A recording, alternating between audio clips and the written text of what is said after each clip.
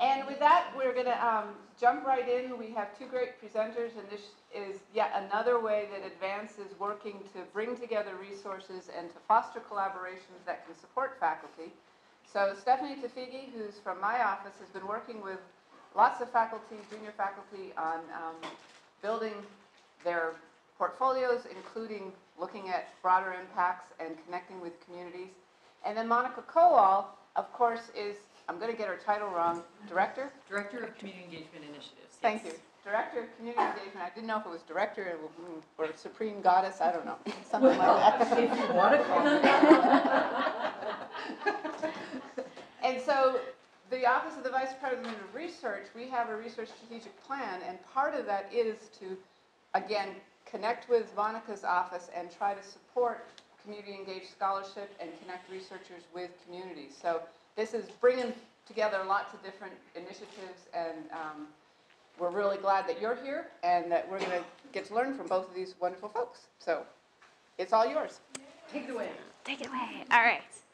Okay, so like Mary Jo so eloquently said, we are going to talk about engaging with communities on broader impacts. We have people on campus that are devoted to that, including Monica's office, and then the Community Engagement Center is also devoted to that.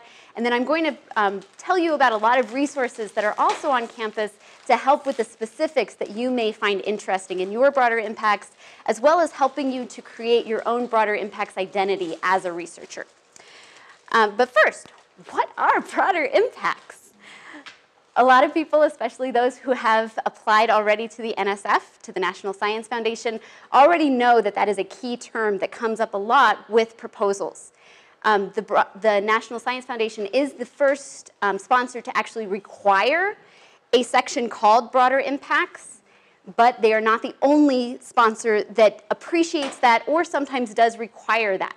So there are times where you need to be able to show how your work can benefit society, okay? So it's often referred to as an outreach effort, but it's your way of contributing to a certain achievement that you want to be able to do with your research.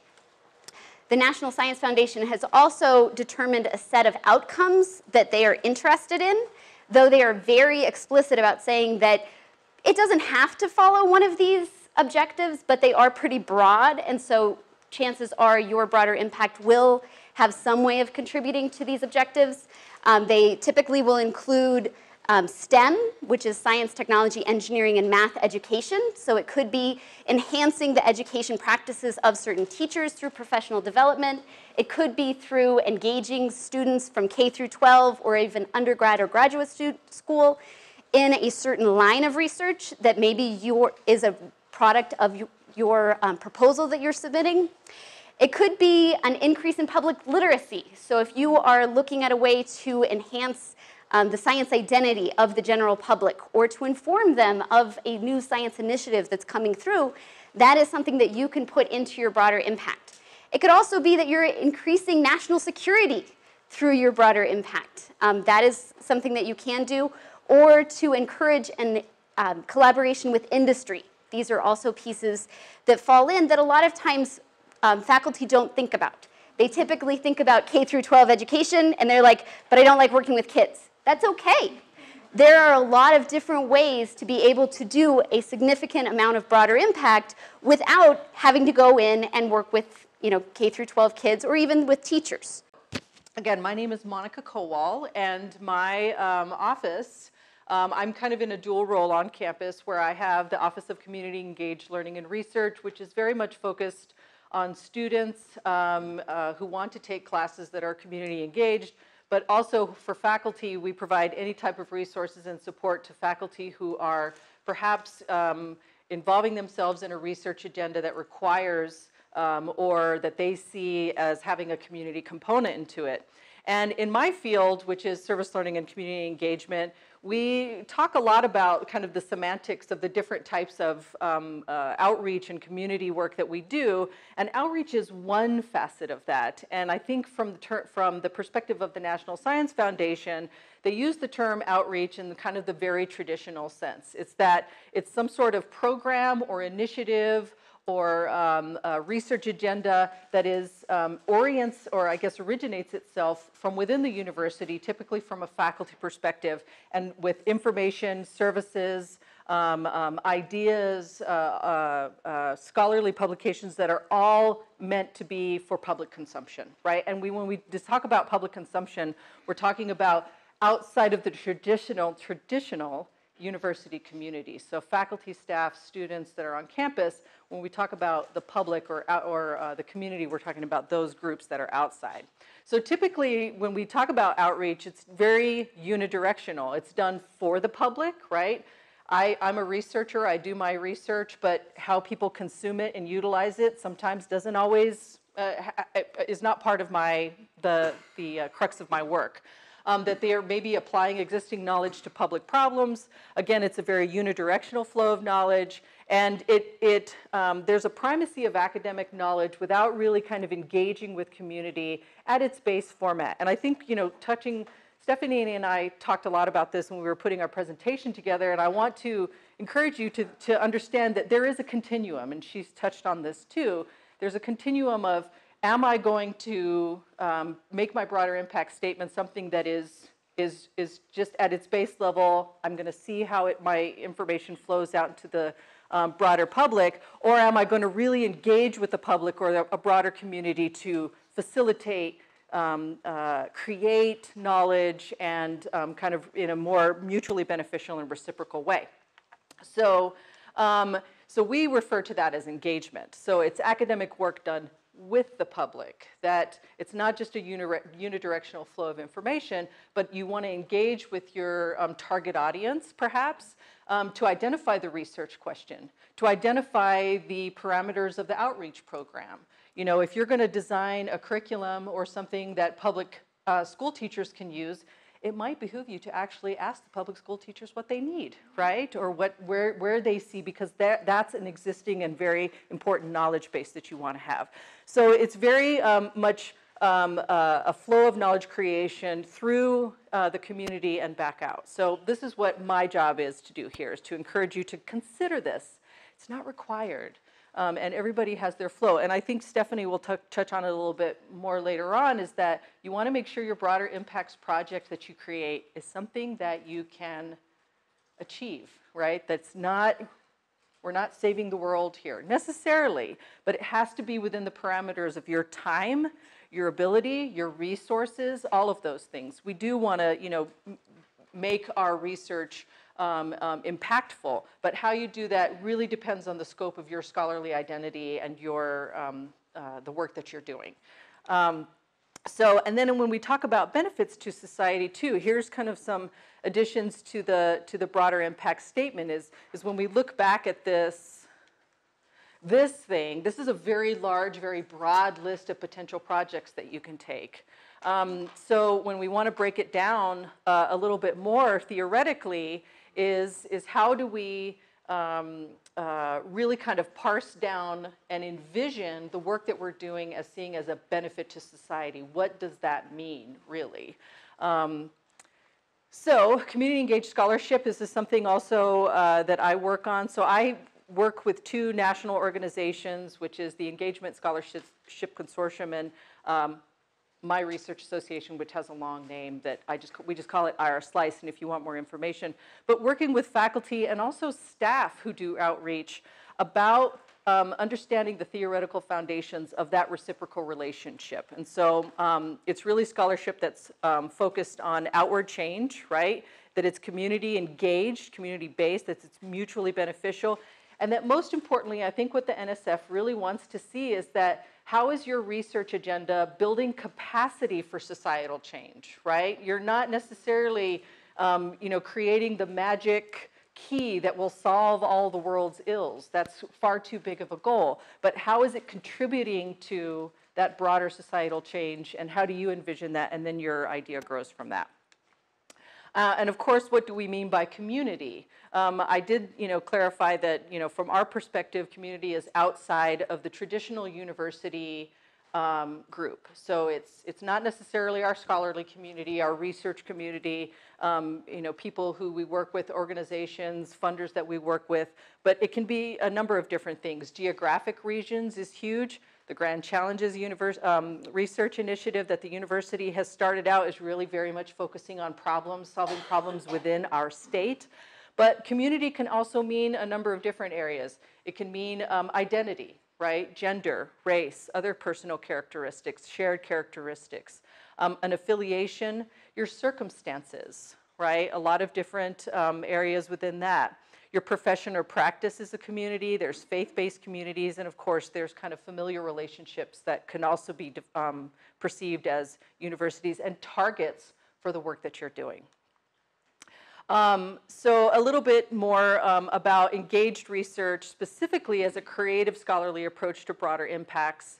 Again, it really, and I think we're going to get, I don't want to spend too much time on these slides because it'll be available to you later, but the worksheet that Stephanie has put out on the table is really that beginning of you thinking through these problems. And let me just stop and ask a question. How many of you, in envisioning, some of you might be at different stages of putting together an NSF proposal. How many of you feel like you have a really solid, concrete idea for broader impact statement? Okay, all right. How many of you are just like, I have absolutely no idea what they're asking for? Don't be embarrassed. This is a safe space, right?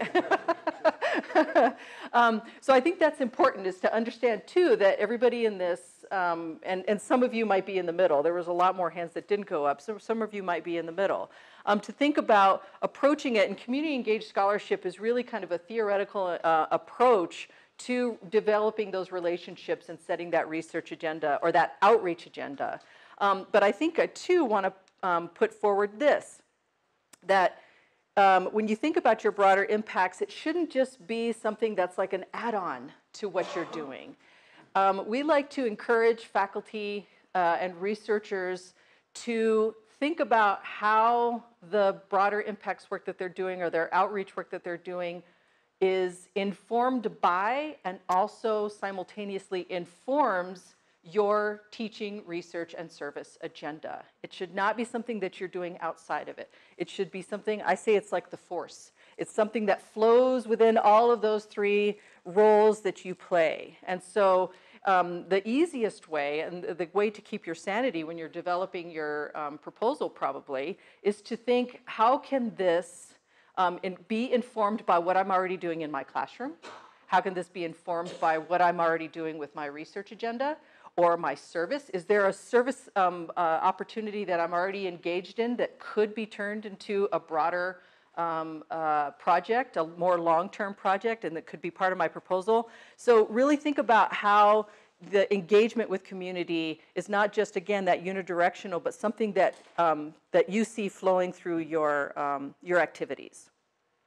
So let's see. I think that's you.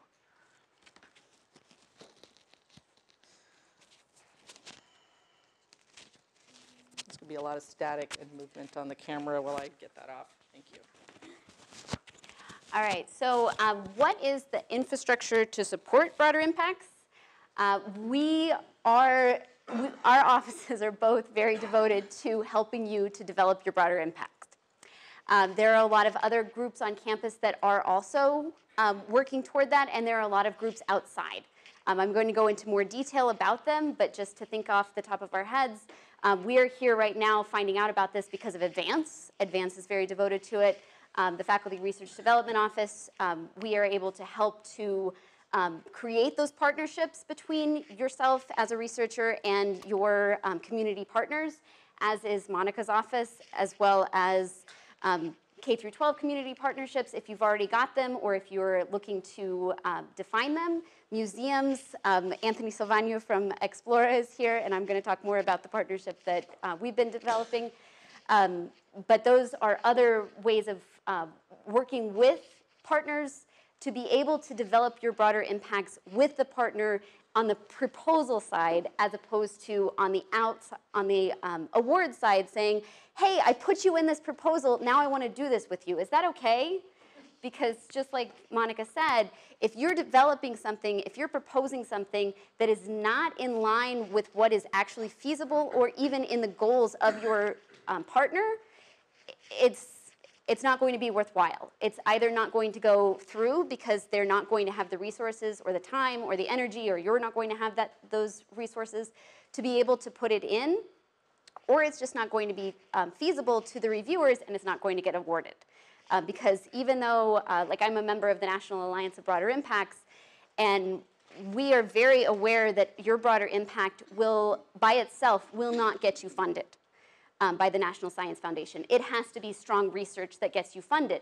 But if you have strong research and you have a poor broader impact, you still will probably not get funded.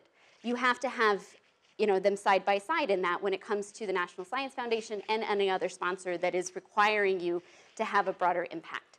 So just thinking about those and making sure you understand what the resources are.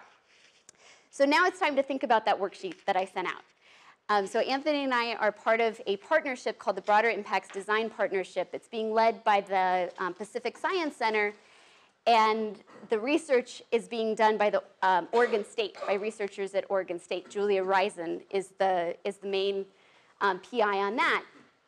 Julia has actually looked into what it means for PIs to create a broader impacts identity, okay, and for them to be able to use that to not only create one program, but actually to have a lifetime of contribution to science through their research. And this is the goal, because like Monica said, and like we'll continue to reiterate, this is not something that you can do as a one-off. That will not get you funded.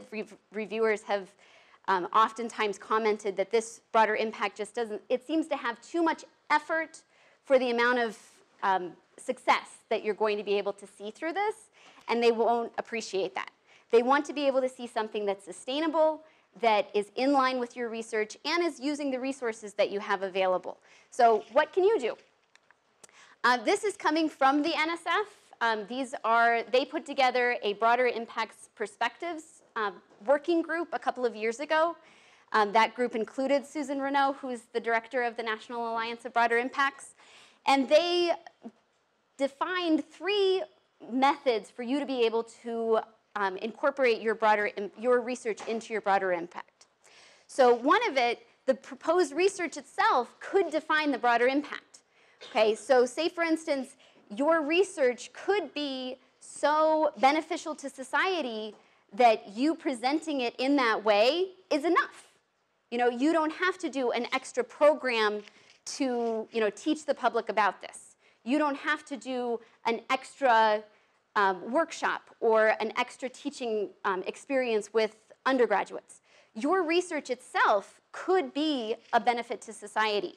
Some examples that I found from the Broader Impacts Perspective that the NSF put out were, if you were studying the life cycle of a natural disaster and you are able to use that understanding to then be able to predict national disasters that could possibly, save homes, save lives, do these things, that's a pretty big broader impact right there, okay? It's not always going to be the case that your research is going to necessarily automatically benefit society in that way, but it could also directly contribute to the broader impact. So that's usually talking about the application of your research as a way of benefiting society. So some of the examples that we have up here, it was the advancement of computer architecture that could extend the battery life of electronics. And so the researcher was able to say, okay, my research is this, this, and this. Broader impact could be better battery life. And he was able to try it out. This was actually a career proposal, the one on the whatever direction you're looking at, left. And so with that, he was able to create this computer game that he was then able to bring into K through 12 environments, but he was able to test the battery life. And so that was actually one of his broader impacts. On the other side, your research may be able to be complemented by the broader impacts activities. The one on the right was also a career proposal, and that researcher, the premise of the career is that you not only are creating this amazing research, but you're also educating people to be able to carry on that research after you have stopped doing it. And so that's a big component of the National Science Foundation career proposal. And so what this researcher did was to create ambassadors of the students in her lab to be able to go into underrepresented, to high schools that had underrepresented minority groups, to be able to help them to see the benefits of continuing their education and going into higher education in chemistry. Other examples could be museum exhibits. And these are things that definitely take planning, they take working, and they take money. So it's not necessarily something that everyone is able to do to create a museum exhibit. When I was in Atlanta at the Georgia Institute of Technology, I helped to create a museum exhibit, and just the box itself that we put the robots into was $15,000. So, you know, I mean, this is something that you have to be able to understand up front what your limitations are, and you also have to have really good partners in the museum realm to be able to help you out with that. Other pieces that I really like to share with faculty is the effective policy.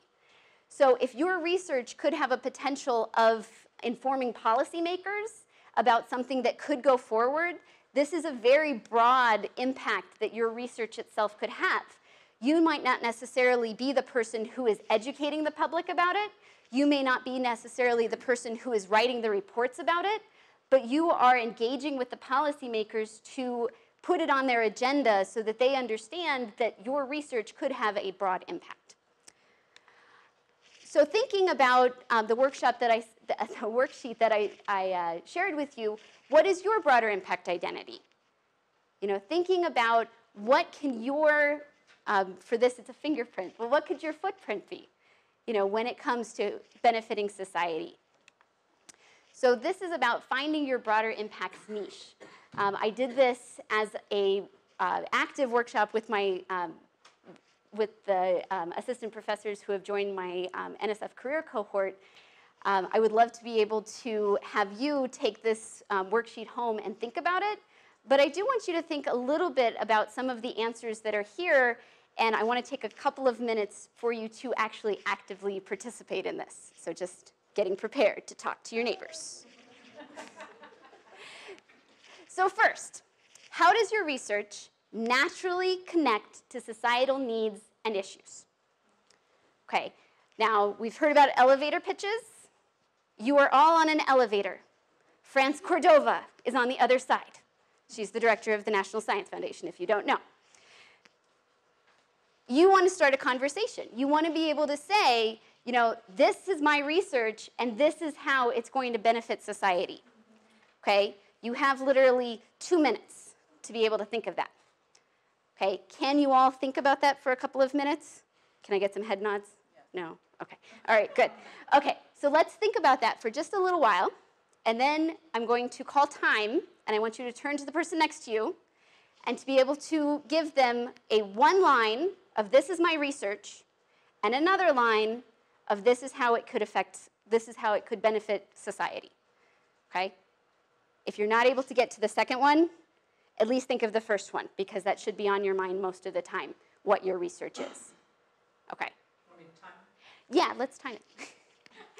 Okay, so you've had a chance to talk about your research. So thinking about how it naturally contributes to society. What you could be thinking about, I lost connection. All right, that's okay. Yeah, something. All right. So now we're not going to break into thinking about this one, but I do want you to think about it on your own, and I do want you to look at the worksheet to be able to write things down and to really ruminate on what you could possibly do. Because the next question is asking you, which societal needs and issues most connect to you and your work? So again, this is looking at the feasibility of you going into an environment and being able to engage with them actively, okay?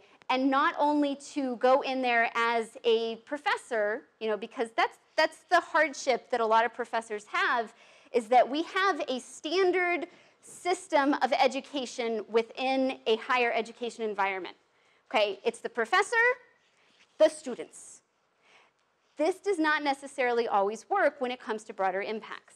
Okay, and this is when it comes into really understanding what does the community need and how am I able to transfer my understanding and the research that I'm doing to be able to help both of us, to be mutually beneficial. And so that's why that question is very important. And then what societal change do you want to see as a result of your work? So that's another very interpersonal question for you to ask yourself. You're asking yourself, okay, what do I want to see happen, and how can my research not necessarily transform the world, but how can it change it in a subtle way? This is also known as your broader impacts goal. So when Monica says your broader impact statement, I think of it as your broader impact goal. Okay, and that is in line with your broader impact identity. I will tell you right now, if you include these kinds of words besides goal and statement in a proposal, like if you say, my broader impact identity is this, your reviewers probably will not necessarily know what you were talking about. So don't use that language. But think about it when you are conceiving these ideas and formulating this plan. Okay, so now we're going to go on to some examples of community-engaged approaches to your outreach, and then we're going to come back to the resources that are available. Can I ask you one question? Yes, Aaron. How do you feel about how does NSF feel right now about any of these broader impact changes not being US, not being nation? That's a good question. Like to be able to engage internationally? Like, let's say my goal would be, oh, I'm going to train all of these females in Africa to know how to do lab work or whatever. I mean, that, yeah, that is huge. So just the way that you I just have the feeling develop it. sometimes, no, I just have the She's feeling wondering if sometimes it's talking with program officers that they are not very keen. US-centric. I will They say, are not that happy when your broader impacts are not impacting US society. I will say that you do have to write it in a way to justify it. But say, for instance, if your students are going with you to Africa to help with this, or if you are engaging some American aspect of it in this, or if the people that are being affected will be able to then impact the US, that's a broader impact that the NSF would support. But you're very right in the fact that it does have to have some kind of connection to the US. And the reason, it's all about money. Like the NSF is funded by US tax dollars, so they want to be able to see the benefit to the US. But for them to be able to see that researchers from the US are going to Africa to have a better understanding of what is going on and what they can do to contribute, I mean, that is a broader impact right there. I would also add that part of the mandate of the National Science Foundation is to ensure that the U.S. maintains its leadership in science and technology, and its workforce, maintains the cutting edge to keep U.S. as a leader. So I agree with you completely that training people in other countries wouldn't ensure that for the United States. The only other thing I was going to add is that there may be the possibility, depending on what you're doing, agreeing with all of this, if you can connect it to national security, that working in this country will ultimately have some benefit to national security. That is possible. It depends a lot on what you're proposing. So like the permits that I'm getting to work in Africa, they actually make you, or they encourage you to have them doing the lab work for you so that they give jobs to the local people. So I already have to put that in the permit, but I don't know whether or not I can have that training portion of that as part of the... Maybe cross-training. With the staff here or with your personnel here going to Africa. But also creating collaborations, because like Carmen said, increasing the US's footprint in the global STEM environment. I mean, that's something that the National Science Foundation is very excited about. So if you're able to see that, to be able to make the argument that you are creating collaborations for US faculty and scientists to be able to collaborate in that environment, that's also a very positive piece. I also have another question regarding, because for me at least, whenever I'm writing, it is always about the space, right? You always end up with like half a page and you're writing, the whole broader impact plan. And sometimes I feel like I end up writing lots of like individual sentences that, oh, I'm gonna recruit undergraduate minorities from New Mexico, that's one broader impact. And this also has societal impacts because I'm advancing this field. And And then on top of that, I'm doing this woman in a STEM workshop, this and that, and it almost ends up like this Russian salad where I'm just having, 4 million ideas in like, half a page. And so I wonder how you guys deal about it, because you do some, when I'm in panel and people don't mention, the research itself is having an impact in whatever fisheries or conservation biology. If you don't do it, the reviewers bring it up. But when you write everything, it looks terrible because you just have this amalgamation of like random ideas in one paragraph that is all crammed together. There's no cohesiveness, there's no one common theme running, through. So for me, that's the biggest challenge. I think it goes to the question of, or to a task that maybe a lot of researchers need. It's an exercise for you to think about a long-term plan for those research agendas, that all those 400 ideas that you have, which appeals to this particular, because NSF, and I'm not going to poo-poo NSF here at all, but or say that it doesn't work, but it is just one example of a large funding agency that expects this type of statement and commitment to you. If they're going to fund you, they want to know how it's going to make society better. But the NSF is not the only funding agency that asks for these type of statements. There are many other funding agencies within the United States and in international areas that ask for these types of statements. So my suggestion to you would be to really look at the NSF award that you're applying for. But first, before you even do, and look and make sure, before you even do that, is go back and start to parse out all of those 400 ideas, which are immediately achievable for you now, which apply to this grant, which may apply to another grant, and then also create some sort of a timeline or structure where you see them feeding upon one another. Because I think if the NSF were to see your broader impact statement, yes, this is how it's going to be, this is the US-centric portion of what I'm doing for this particular grant, but I also want to add that it's also part of a larger agenda that feeds into international collaboration and strength in developing, scientific discovery in whatever area that you're going to be in. For me, like the reason why many of us do it that way is almost the fear of putting all of the eggs in one basket. Like, let's say, I just write one thing, right? I'm going to train, blah, blah, blah, such and such. And then you get 3 reviewers that are like, this is not enough. Yeah. This is not a great, super original idea, which I've seen over and over again when I'm in panel. They're like, same old, whatever, and that's why I write 3 or 4 or 5 things, because at least I think I'm cool. Right. That eventually you're going to get something. Yeah. Well, if I were you, if that's kind of, and it goes back to that slide. Can you go back to your last slide with the little arrow on it? That and I think this is really a good exercise for you in moving backwards, or starting at that number 3 question right there is what's the change? And then how can I move backwards from that to kind of scaffold my research agenda up to that point? And is that point societal, or international work? And then if so, how can I target the NSF grant to make it some aspect and the first step to that number 3? That would be my recommendation to you, is to really kind of think about, how am I going to parse this out over 3 years, over 6 years, over 10 years, over my entire career, with that thing, with international being my goal, but realizing that I'm currently applying for a US-centric grant. I think that helps, like once you get tenure and you have been doing it for a while, you can have that mentality. I think when you first start, you're so worried about the research that you don't. I mean, when I started as an assistant professor, I wouldn't have thought about research. So stress about money and whatever. But you're associate now. Yeah. Branch out. I'm fine now. But if you ever want help with the writing, our office does a lot. I will send you what I've written so that you guys help me out. Yeah. We'll just tell you to make it longer. Flesh it out a little bit. And you're going to have to go over there. Oh, okay. Okay. So one thing, and I want to kind of go back to that slide, but also to think about, I'm sorry, what was your name again? Irene. Talking about in terms of, us beginning as researchers, having this kind of, spark of interest, what has inspired us to do the work that we do, and then kind of growing from there.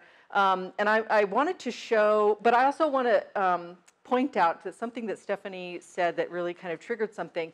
When you engage with the broader community, so when you go out and put yourself out. Even maybe prior to writing your broader impacts goal, when you engage with a community organization or a target community that you would like to be working with, they may offer, don't underestimate the value of community-based knowledge that you may have not considered in forming your goal.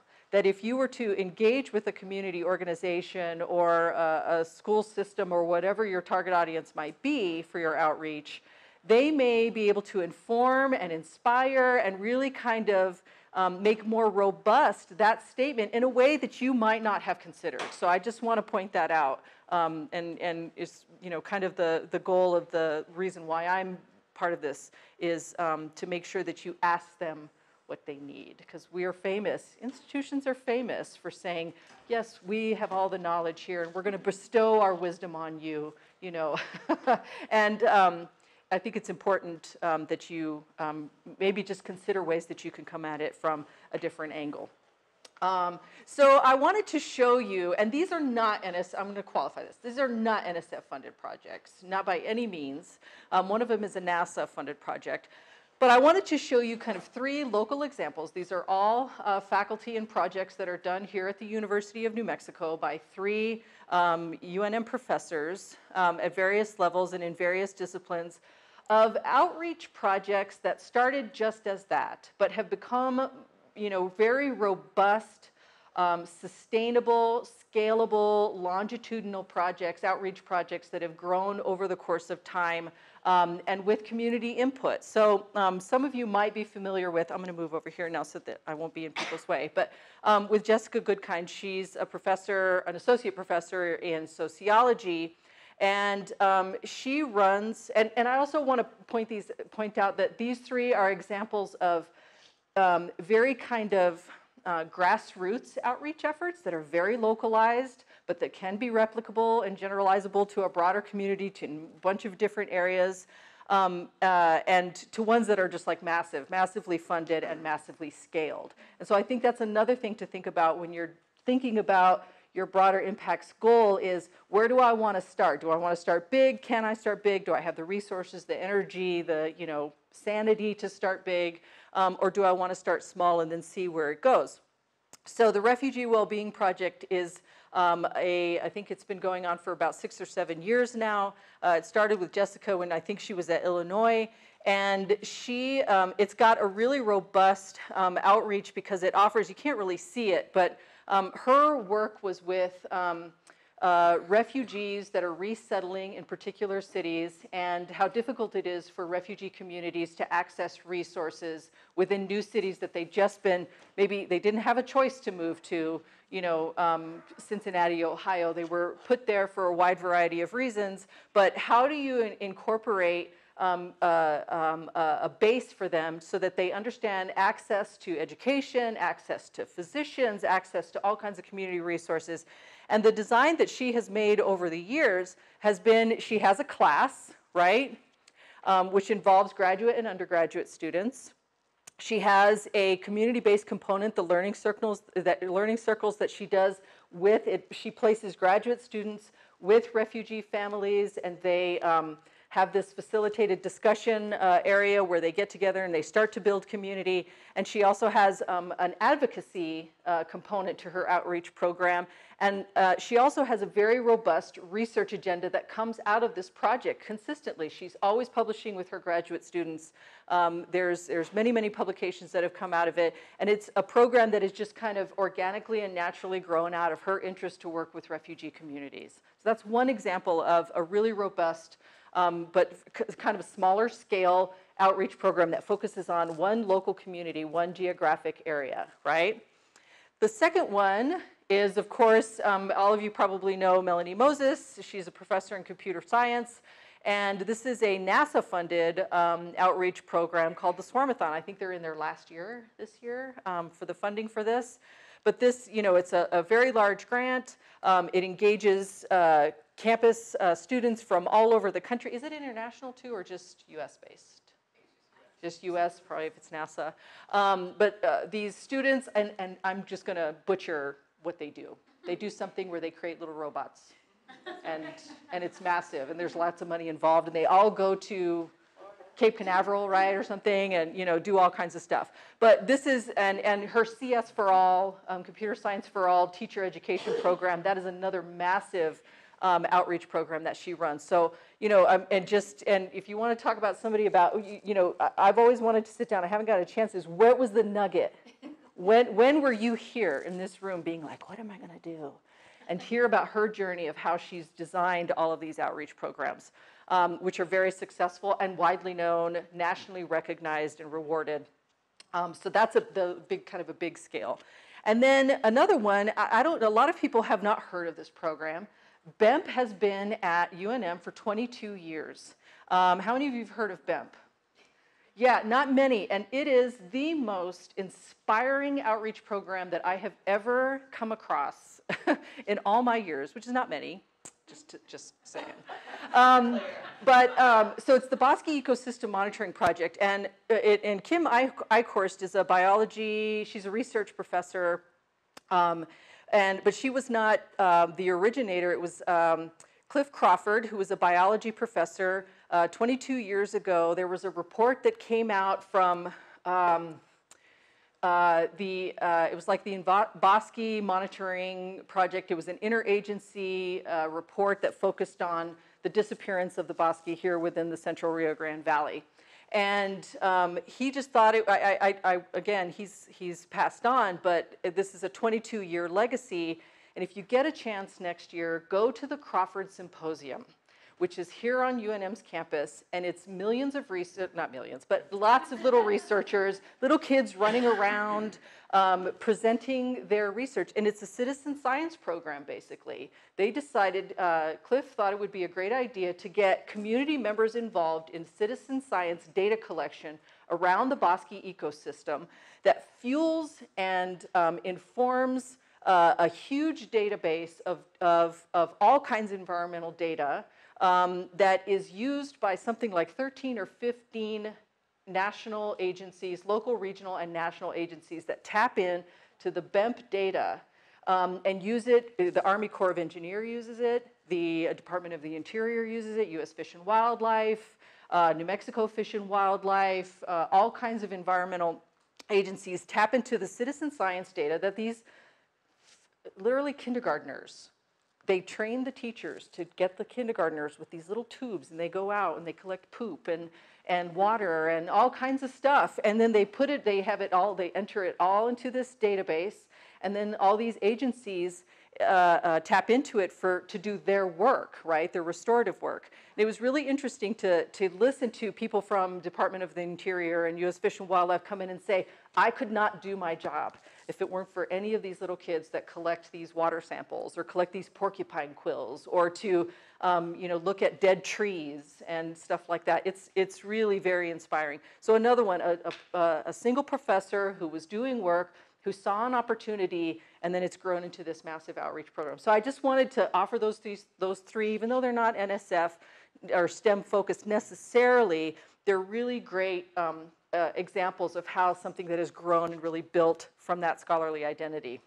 And then a couple years ago, a group of faculty, staff, and students from across Health Sciences Center and main campus started this group that was focusing on, really they realized that there was a lack of kind of cross-campus collaboration, which we've all heard about, but with Health Sciences Center, but that really there were a lot of main campus faculty who were doing similar work to health sciences faculty, but they didn't know each other. They were even working in the same regions, in the same areas, on same types of project, maybe from different disciplinary backgrounds. So they formed this community of practice, essentially, called the Hive, which I loved because I'm a beekeeper, so that was perfect for me. But health, inclusion, vibrancy, and equity, and it really focuses on social determinants of health and how to address social determinants from health from an interdisciplinary perspective. And so if you're interested, we've got Michael Pride is one of the leads on this. She's in the School of Architecture and Planning. Art Kaufman and the Office of Community Health, and Kieran Katira has taken over the leadership of this group. They meet monthly, And so one of the just examples of a community-informed project that they're doing is, it was at the beginning of this last semester or the year before, I can't remember. The City of Albuquerque Department of Behavioral Health came and did a presentation to the Hive and said, you know, we're trying to work on all these projects, and of course, community partners will come to you and they will have a list of things that they want to work with, right? Like, here's all my issues. And a lot of them come in and say, I don't know what to do. Some of them come in with very specific ideas. But he came in and he said, you know, one of our problems is public restrooms. Albuquerque is one of those cities that just does not have the infrastructure to provide public restrooms, which creates a public health hazard because people are, you know, forced to go to the bathroom. If you're homeless, you go to the bathroom where you can. And they tried all kinds of things, and they, you know, were trying to figure out a solution to this problem. And I was in the meeting, and I said, this is a perfect example of an opportunity where you all can cross-collaborate on something, on a solution to a very well-defined problem. This is my emphasis to you again, is that if you don't have a really clear idea of how, you know, kind of externalizing and defining the broader societal impact of your research, talking to community might give you that spark of where you want to go with this. And so this is a new partnership that I think is extended to, you know, across campus to deal with a lot of other issues with the homeless. But this is just one example of something that grew very organically out of an interdisciplinary collaboration. And I don't know if NSF, in your broader impact statement, they want it to be very individual, don't they? They don't want it to be a collaboration? No. Not necessarily? Yeah, no, the only one that they want it to be led by the PI specifically is the career. The career, okay. So, you know, that's an opportunity there, is to see what your colleagues in different disciplines might be working on. It may strengthen that statement for you. All right, so then we're going to talk about reaching that broader impact goal. And this is the last switch. So thinking about reaching that broader impacts goal, so this is another piece of the worksheet, I don't know why I keep calling it worksheet that I passed out that has to do with you actually cataloging the resources that you already have available for you to meet your goal. Okay, so it asks you to really just think about, okay, well, who do I know? Who am I already working with? What resources do they have? What resources do I have? How is it going to work together to be able to meet that? Because I think that Monica did mention that, you know, even before you're developing your broader impacts, like going out and meeting with those partners, definitely do that. I have seen more NSF careers be awarded to people who already had the partnerships in place. They already had, you know, the year of working with them at least, you know, to be able to say, hey, I have been working with this, you know, school, I have been working with this partner, I have been working with this museum, I've been working with this, you know, national lab if you're going to be doing something with them. And this is this is the problem that we have seen that needs to be addressed. And we're going to address it like this, you know, being able to have that experience. After you've thought about what you already have, then you need to think about, what do I need? You know, what is missing here, and where can I find that to be able to, you know, reach my goal? So some things that we're going to talk about are tools that are available either on campus, throughout campus, connected to campus in some way, or even resources that might be visible by making partnerships with people outside. So some online tools that are already available. This is a screenshot from our webpage. So the Research Development Office, we have frdo.unm.edu.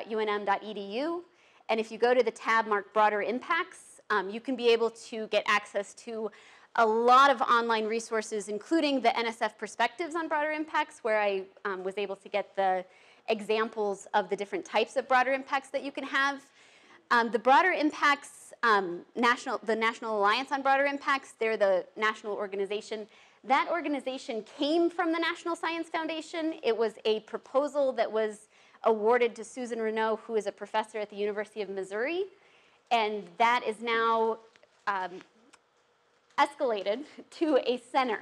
And so it's called, ACES is coming to my mind, but I can't remember if that's what it is or if I'm just thinking of something else. But it is a center that is actually being funded now by the National Science Foundation, also being led by Susan Renaud, and it's looking specifically at the impact that research can have on society. And so the National Science Foundation uses the research that they are doing to be able to do better reviews and to be able to choose more comprehensive programs to be able to fund. And then the broader impacts for us, that's just the web page, the frdo.unm, that's the screenshot there. You also have access to all of these examples. So anytime that I find something new that may have to do with broader impacts, I usually put it on our website. If I don't put it on our website, it's because it's already included in one of those websites. So if you go to the New Mexico STEM Connection, you can get if you access that, you can get a database of different programs that are going on, at least when it was created. We have a problem with that, with updating. But you can at least get an idea of some of the programs that are already going on. But you can see that UNM also has outreach organizations. Those organizations, I'm going to go into more detail about a lot of them because they're specifically geared to the recruitment and retention of certain underrepresented groups. And that's a very powerful tool to be able to use when your broader impact is to increase the number of a certain underrepresented group in your science field, or in your research field. Because you as an independent person may not be as effective at recruiting as an organization that already does that. And these organizations are very excited about sharing your research with the public to use that as a way of recruiting students to come to your lab. So they're a really great partner to be able to have. There are a lot of different examples. I've got Albuquerque Museums up there. I've got Girls in STEM because that's something that has a specific point. Industries in New Mexico, all of the industries that are up there, they have a certain outreach perspective, whether it be at their Albuquerque offices or at their national offices. But these are groups that have already identified that they want to be able to help more people get aware of the research that is being done in the fields that are important to them. So these are handy things to have. Campus resources, you may want to work with people who already are invested in K through 12, people who are already invested in undergraduate education, and people who are already invested in underrepresented and minority group outreach. If you ever have any question about who these people are or how to get in touch with them, contacting the research development specialist or the FRSO, as we commonly say in the University of New Mexico, is a really great place to start. So if you go to the link, you'll be able to go to a request page there for support. And so you can get support for your broader impacts or for your proposal in general if you go to that. The K through 12 specialists that are on campus that I commonly send people toward is the STEM H Center, which Karen Kinsman is a very active advocate for including K through 12 experiences in STEM across the Albuquerque area. She's also very active in the STEM&M ecosystem that I'll talk about a little at the end. MESA. So the MESA program is also a national organization, and the New Mexico MESA has got a representative that is here on campus. And that organization is working specifically with high school students to engage in higher level STEM experiences. So it could be that they are participating in contests, that they are creating projects, different pieces like that, and you partnering with them could be a way of sharing the piece of research that you are proposing. The Engineering Student Success Center is also very active in recruiting and creating experiences. And we have Elsa here. Elsa, it's so nice to meet you. I've emailed you a lot. There you go. This is Elsa. I usually don't get the time to go, but as a matter of fact, I wanted to invite, tomorrow we have Energy Day, if anybody wants to come to observe. It's funded by the Department of Energy, and the students actually are recording the experiments, for over 100 kids are coming to campus. That's awesome. To just do energy-related experiments, introducing energy systems, and I need to have Nathan come tomorrow. I will be checking you out. That is awesome. It's actually the Centennial Engineering Center from 9:30 to 2:30. 9:30 the kids start arriving, but if you come from 10 to 2:30, it's when we we have rotations of experiments all related to this. They are building windmills, they are doing solar cars, fuel cell cars, and the leaders are actually our engineering students. Oh, I think I saw the car. Yeah, I saw the car already there. Carmen, did you have So I something just to add? wanted to throw in a plug for the Maxwell Museum because Elsa reminded me that sometimes it's not so easy to get off campus and go to the actual school settings. The Maxwell Museum has a busing program. It's funded by private donors that brings students very regularly. You've probably seen them running around campus. So the busing system's already paid for. They start at Maxwell, and then if you're interested in perhaps taking them to your lab or doing some other kind of educational program with them, they're already on campus, and Amy Grochowski at the Maxwell Museum's in charge of that program. So ready-made students already on campus, mostly middle school students is what they bring. Nice. We also have a lot of undergraduate specialists on campus. So a lot of times people will propose to have research experiences for undergrads. And maybe they don't know what that means exactly. There are 3 active REU sites here on campus already. The Nano site actually is no longer funded by the NSF, but it still continues to recruit and to be able to include undergraduates in their research experience for undergrads. So somehow they've created that sustainability. The biology one is based in the Seviera, and then the physics astronomy is led by Richard Rand. It is on a hiatus right now while the PAIS is being redeveloped, but they will still know how to recruit and how to educate undergraduates. The Student Support Services and the STEM Collaborative Center and STEM University are also very devoted to that. And then we also have the Engineering Students Success Center again. Underrepresented and minority groups is something that the University of New Mexico will always shine at. We have just recently become a minority institute, which means that more than 50% of our total enrollment identifies themselves as being from an ethnic minority group. That puts us into a category of one of 2 Research One universities that is also a minority institution. So Florida International is the other one. They just became an R1 university. They may not last. We may be the only ones soon. You never know. It's competitive, and I check this, so but the fact is that we do have a large population of Hispanic students, of Native American students, African American students, and Native Hawaiian students. We actually have a little bit, 0% is showing up, but we do have, a couple. But these are groups on campus, specifically with the Student Support Services, that, again, their objective is to recruit and retain students from underrepresented groups. And so these are the websites that will help take you there. The McNair program is a program for students to be able to actively engage in research. So that's a really great opportunity to fall into. The Project for New Mexico Graduates of Color is a student-based organization. And so that one is really great if you want to be able to work directly with graduate and undergraduate students that are active in this. And then the Native Americans in STEM, that's also a program that's in the Engineering Student Support Services. I'm going to end by talking about a partnership that Anthony Silvano and I have just recently been added to, which is called the Broader Impacts Design Program. And so it's being led through the it's being paid for by the National Science Foundation, being led through the Pacific Science Center. And what they are doing is they're actually studying partnerships between institutes of higher education and informal STEM organizations. And so I'm the representative from UNM. Anthony is the representative from Explora. And we've been able to see that, before we started this partnership, we had a disjointed partnership in place with him, with Explora and the University of New Mexico. We had something called the STEM&M ecosystem, which I also include up there. That's an organization that was founded as a result of the University of New Mexico, the STEM Collaborative Center, Mary Jo Daniel from the Research Development Office, Karen Kinsman from the STEM-H Connections.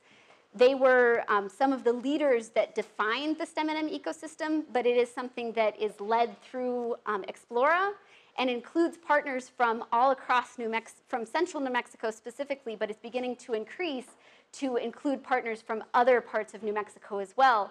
It's an organization that the leadership group, we meet once a month, And then the other collaborators meet quarterly to be able to look at, okay, how can we better partner with each other? What initiatives are we trying to get to? And how can we make that work? And so this is, these are two different groups that are all based in Explora. And so we're just working to be able to introduce faculty to the possibilities that they have and how to better support positive developments between both the University of New Mexico and the researchers and the Explora Science Center. So those are things that we're looking at. Are there any questions? Because now we're done. Anybody? Yes. Yeah, so I have a question based on some of the bigger experience of trying to explain how my research directly affected some outcome. In this case, it was to another discipline and economic competitiveness type of thing. And so one year I put it in under the main science portion, and they said, well, this is a pure math program, it's too applied. And the next year I put it under the broader impacts, and they said, well, we couldn't really look at the physics you were doing because it was under broader impacts, so we weren't really allowed to evaluate it. Now, in pure math, the money is really tight. A typical grant will have a total cost of like $70,000 a year. So it's always a bind. If you spend anything on broader impacts, they say it doesn't grow on trees. If you don't spend it, they say you're not serious about it. So, I'm wondering, so is it best to then like mention it twice? Do I have to waste time by saying, here it is under, and then say, my broader impact is C-section? I mean, So what's the best way of handling when it's a direct, you're saying that a portion of your research does have a broader impact? I would encourage you to say it twice. We just had that conversation actually in the career cohort this Wednesday, talking about the broader impact versus the education plan. Because the education plan is a requirement of the NSF career, not necessarily in anything else, but you also have to have a broader impact section. And so we were talking about how, the education plan is where you should detail out what your education plan is, and the broader impact is where you should summarize it. So like you should put, the details of, what your research is, how it will be impactful to, who you're trying to impact in the research piece of it, but then in the broader impacts piece of it, remind the reviewer. Say, like as we talked about in section 2.2, this research will have a significant impact on da-da-da-da-da-da. So yeah, squeeze it in. Are you applying to the NSF? Are those the reviews you're getting from them? Yeah, I was successful the 7th time. There you go. Something's not bad. Yeah. Right? Yeah. So now I have to renew it, and it's and I can no longer do the broader impacts I had said I would do because my health went down. And so I put various restrictions, and so I'm having to rethink that. But I'm just remembering all the 6 that were shot down. Where I didn't do anything. They said you don't have to do all the broader impacts. You don't have to do increasing margin participation in education. Didn't put that in. It's like, oh, we should. Every math proposal has to have that. Have you been on an NSF review panel? No. That's what I encourage any PI to do, just so that they can get the, the real-time exposure to what that review process is like. So one of the career cohort members is from math, and he just recently was in a review panel, and when he came back, he said, okay, broader impacts doesn't matter. Education plan matters. So, that was his perspective from being on that review panel, and it seems to mirror what you're saying, that, now they're saying that you have to have that education piece in there. I know that a couple, 3 or 4 years ago, I can't remember when Anna Skripka got her career, but her proposal did not include much of a broader impact, and she got it. So I think that things have also changed a little bit in terms of, hey, we really do need to be educating people in what math is, even if it's basic math. So, yeah. If you need somebody to read through it, again, our office is very excited about helping anybody with that. So, are there any more? You guys are ready? Go conquer the world? Thank you so much for coming.